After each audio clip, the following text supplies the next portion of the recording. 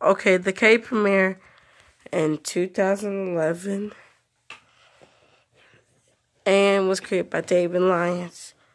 David Lyons.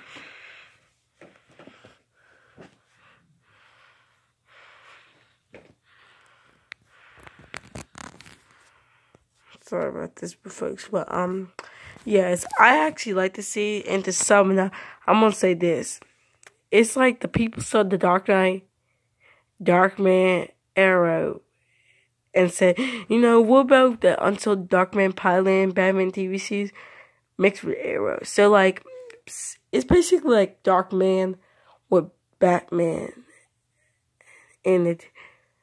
Because let me explain to you.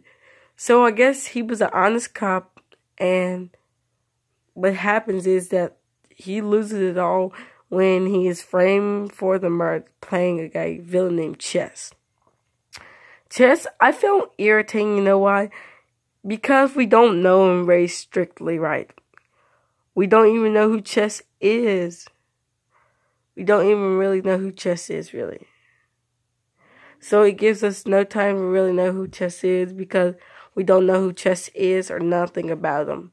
We don't even get no character drops on them. And Orwell, well, she's the Oracle. Woo.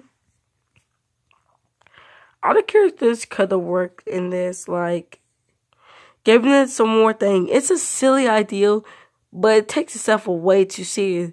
Arrow knows it's a silly idea, which is why it doesn't take itself so serious. But yes, I want Arrow to get, I'm sorry, but I want Arrow just to end. It's ran over its time. There's nothing they do with it, but I think there could have found some interesting plots with this because I guess it's a, you know, Smallville started the phrase on the CW, and then we made Heroes, which was even bigger. Why don't we try this with a super, and since Arrow's a big hit with the Flash and stuff, why don't we try it with a superhero ourselves? And they came up with the cape. It's okay. Oh, I'm just gonna admit it. I watched all the episodes. I think there's no flaws. And somehow, he just finds the cape, okay? That sucks, really.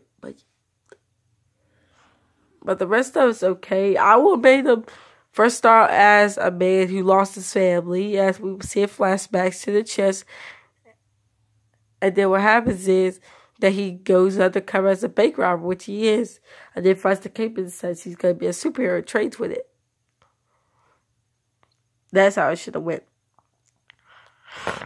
So yeah, did the series suck? Not really.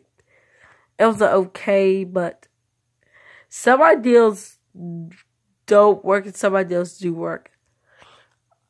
Like some things they could have improved on, which they did do. Like some of the villains, they were okay. I mean, I gotta say that.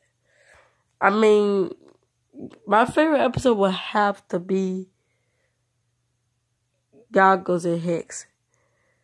It's because, no doubt, Leech is my favorite.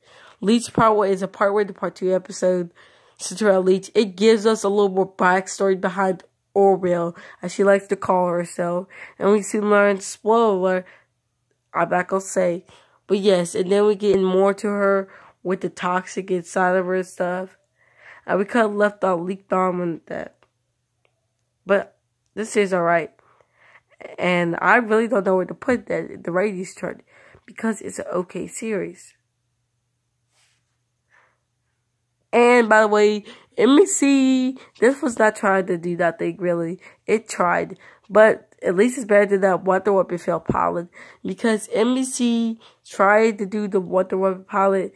But I watched it and it sucks. Because they do so many things. This is how they would have made the pilot pretty good. We give him one thing. The pacing is good in the pilot. But how they make it feel is just like this. Oh, we give her 3 lives. Why do you want to give her a billionaire life again? I'm sorry. But you have to give her 3 identities. But that doesn't work. But this season is alright, okay? So I'll see you next time. And did it suck? Nope.